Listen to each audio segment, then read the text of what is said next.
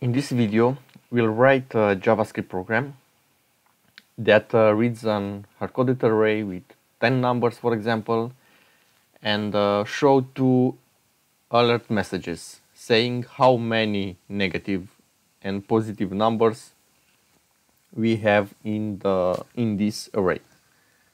For this, I'll create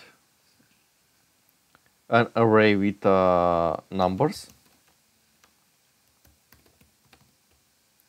and here I'll put some numbers: -4, 8. So here I have some random numbers. Let's put some negative also, and I think it's enough. I'll create two variables where I'll save the negative numbers and also a variable for positive numbers. So I'll put the first one for negative numbers. For negative numbers, I'll create the variable negative numbers equals 0 and positive numbers equals 0.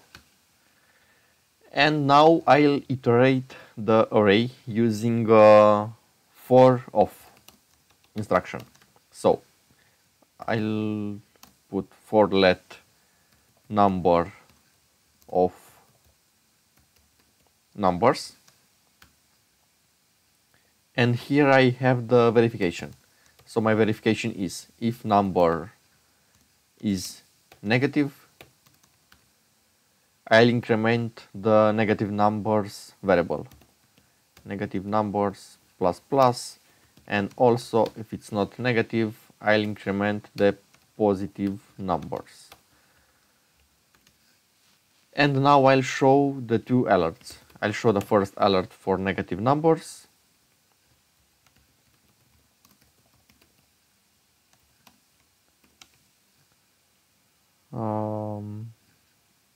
and here I'll put the negative value, and also I'll show the alert for positive numbers, and here I'll put the value for positive numbers.